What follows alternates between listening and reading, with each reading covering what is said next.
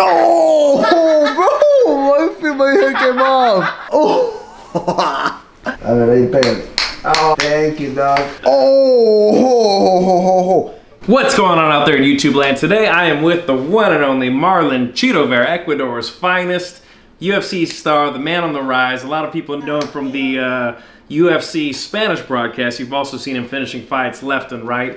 You know, I've known Chito for about 6 years. He was on the Ultimate Fighter Latin America back in 2014, 15? Sure, 14, yeah. 14, and so he's made a big old rise. He was living in the dorms, scraping by. Now he's got his family out here, Costa Mesa, living the American dream, and just making it, man. So I'm really proud of him, excited. We're going to get him going today. So he's got a couple things going on, a little tightness in his forearm, some muscle tightness here, but more than anything, I think people want to know his story, how he came to America, and basically how he made that American dream. So they can find you on Instagram, Twitter, everywhere is CHITO VERA UFC, and you know, work hard.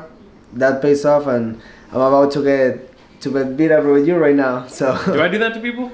Yes. He said yes. The first time I met you, I screamed that was my first time I actually have a massage like that, but works.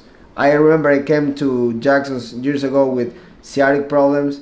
I remember one of my toes was completely messed up from training in Ecuador, and couple treatments, and no more until today. Boom. It's magic. So we go way back. So yeah, and make sure you guys follow him. He needs sponsors too, so send this guy some money. Represent Ecuador, representing Spanish-speaking and Latin American people everywhere. So he's a great candidate for a sponsorship. I'll tell you what.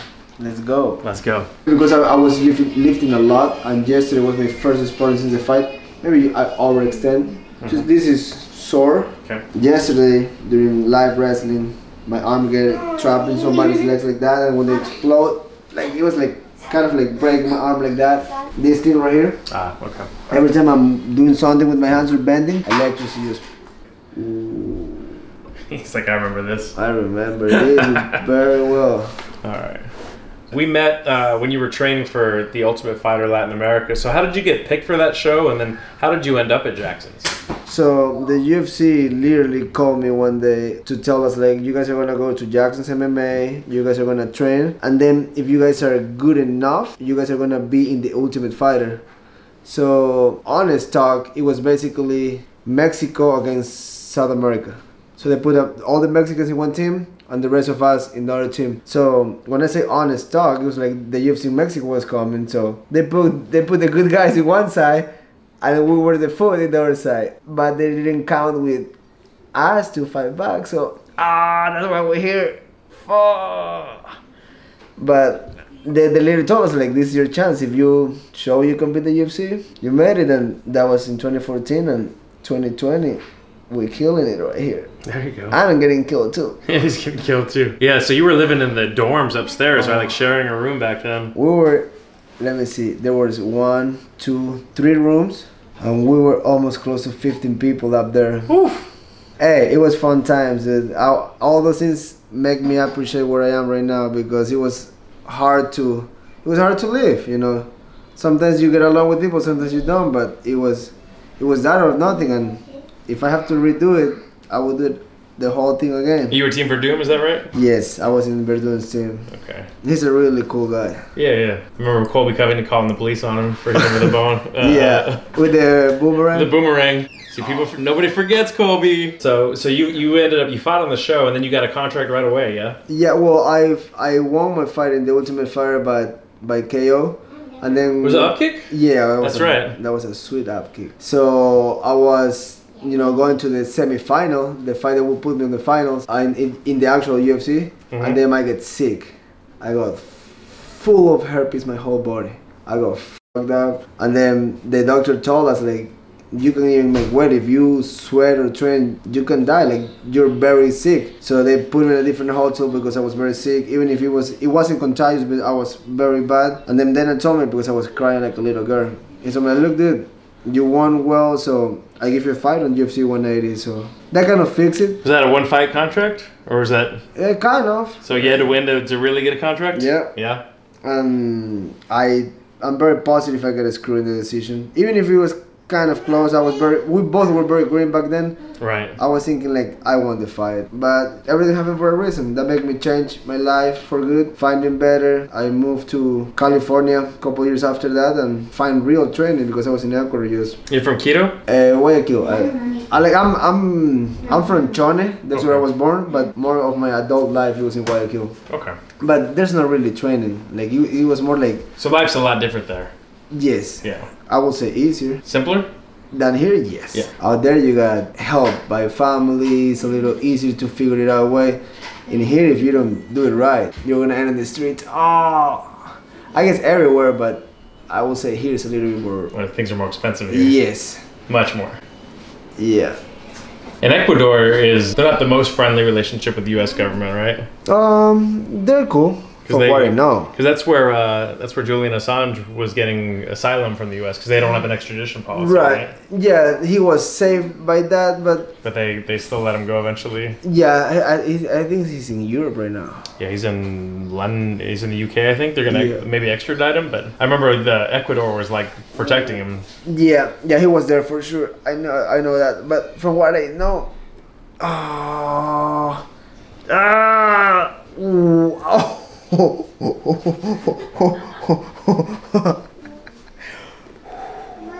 Got him.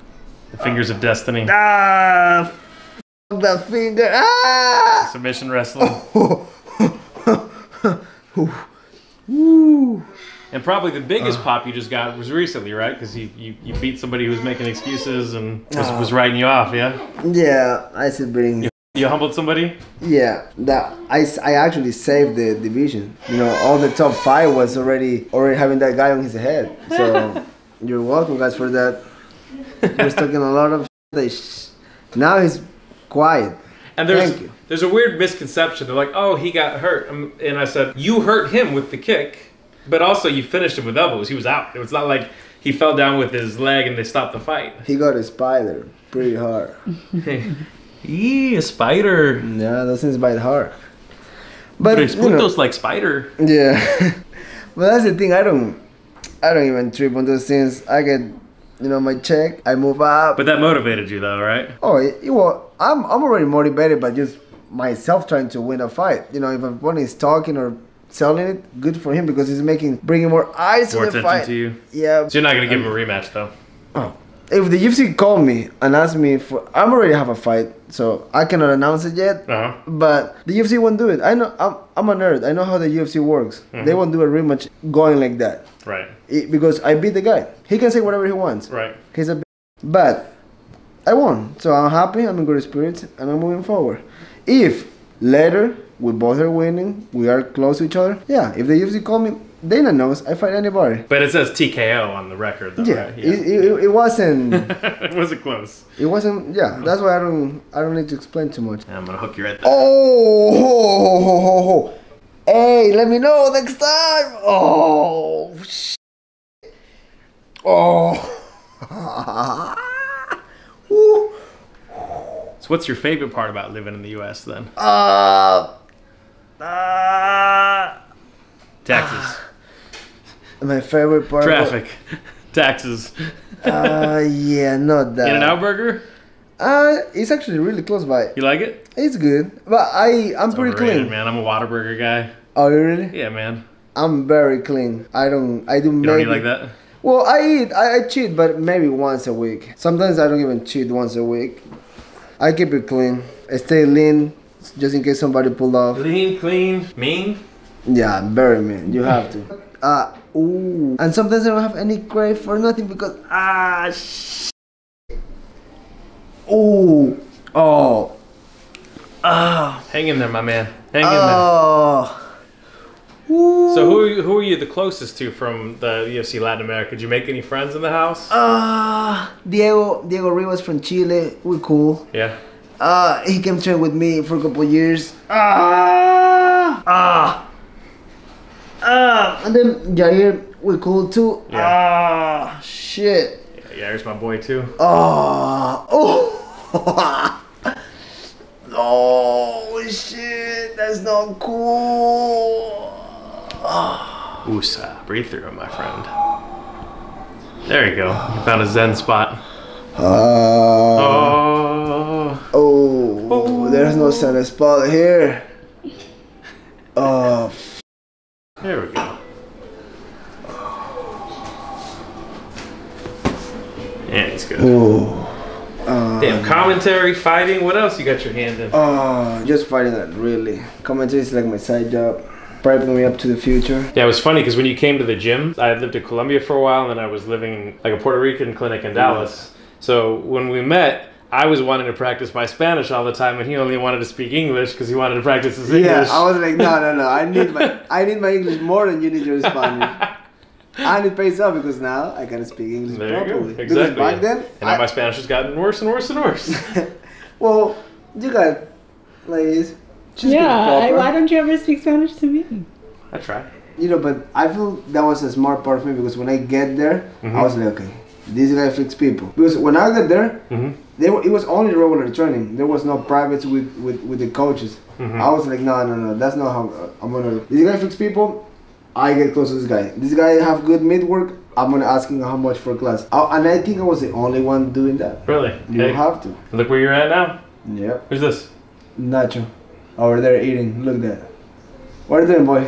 Making silly faces. Oh, that's cool. Same team. Same team, man. That's sweet. That's pretty cool. We stay loyal, man. We keep our peoples and take care of each other, man. That's cool, man. I remember when I get there was the 3 of you guys. The founding doctors. Yeah, that's cool. There's 12 of us now. Oh shit. Yeah, we got 12 doctors now. You grow. We just expanded our we have Extreme Couture. We have an office there now, so we have 2 doctors there in Vegas. That's cool. That's the only way to do it, is growing. We are growing. Yeah, he was there at the old office, the very first office. Yeah. The one that didn't have a door on one of the rooms. Yeah. I remember I used to like borrow somebody else's car to go there. That car has no plate, no registration. They were like, if you get caught, it's your own, but it's Albuquerque. You know, like it's only a few blocks anyway. It wasn't far. Yeah, like 10 that minutes. office. Yeah, Jackson's in the war zone. It's not in a good neighborhood. Sometimes I was taking a pee downstairs and I would see a guy washing his clothes. I was like, "Hi, buddy. What are you doing here?" Yeah, it's not Costa Mesa. Our office was in the war zone too. Not like now. Now we have this fancy office with all this equipment. Yeah, we got bougie. We became bougie. We didn't even have doors back then. We only had one table. We were all blue collar back then. They come up. We all were. They come up. Ooh, that crack. Got him. Oh. Eso. Oh, bro! I feel my hair came off. Oh.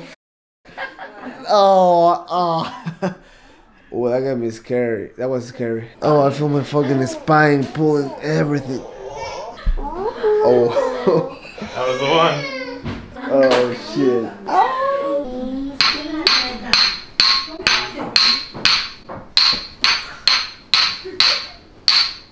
Construction. Rebuild the machine.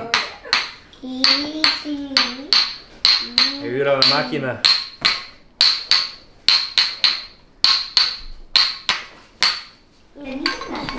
Hit that rib too.